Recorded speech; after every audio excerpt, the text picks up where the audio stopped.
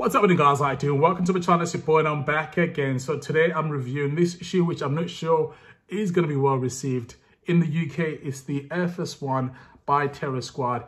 I do think these are going to sell out because when Fat Joe did a drop, I think, what we're talking like years ago, maybe 4 or 5 years ago, I could be wrong, those came in low volume and they sold up and this resale price has just gone through the roof. So I think with these are going to be mass produced, so there's going to be a lot of units available.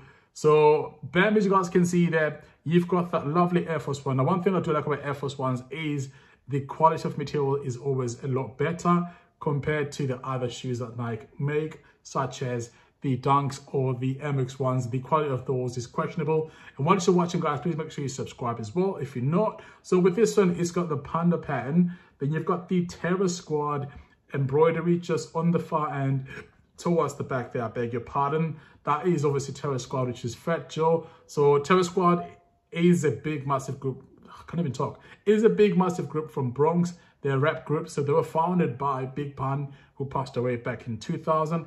And he was, you know, just that like larger than life character with the Latino like background. You know, he just brought that Spanish into rap as well, which is a nice new flavor.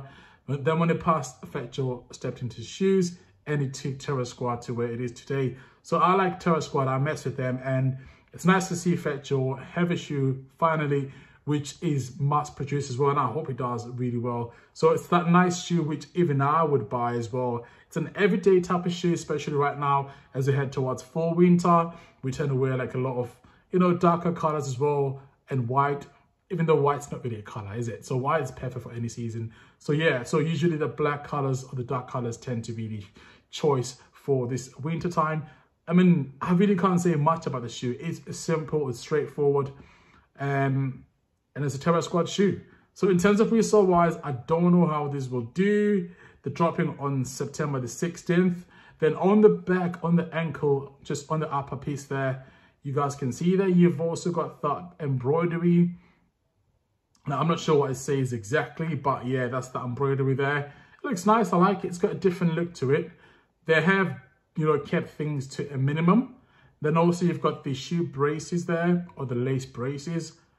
I'm not sure what that says, but yeah, I like it. It's just simple, and sometimes that's what you need. Simple, but it's just, you know, functional.